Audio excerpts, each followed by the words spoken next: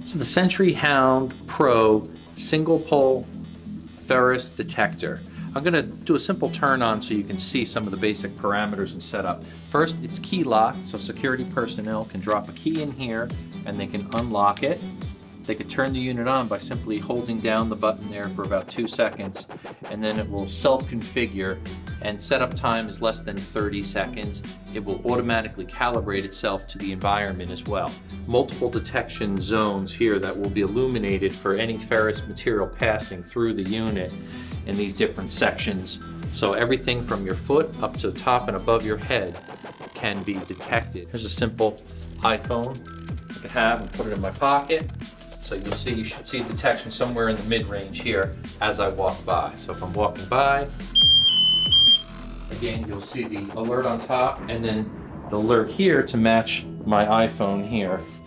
And up above your head, you walk past it, it'll set it up, and it should again be the high alert there since it's up in the air. When you break the motion sensor, you're in the detection zone, and that will allow something to be alerted. You notice here it's not alerting, but yet if I walk through, it will alert. And what this does, it helps reduce false triggers, because if there's other ferrous material around the system, but nobody's walking through the detection zone, there'll be no alert. SentryHound-Pro as a ferrous detector will not false trigger on copper, brass, bronze, or aluminum. For example, let's take a traditional aluminum can. This will not set it off the SentryHound-Pro.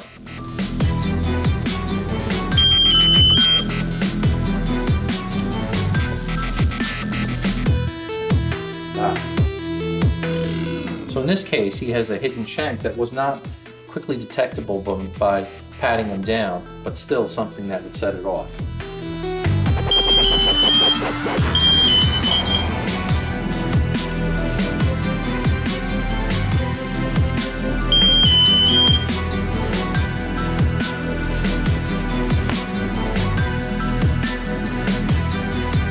Something as simple as a smartwatch could be a threat.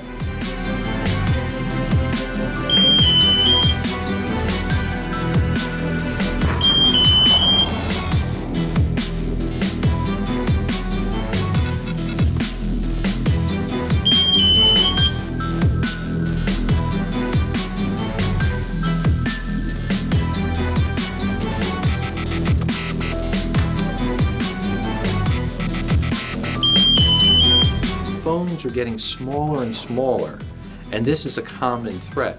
Is this something that we detect with the SentryHound-Pro?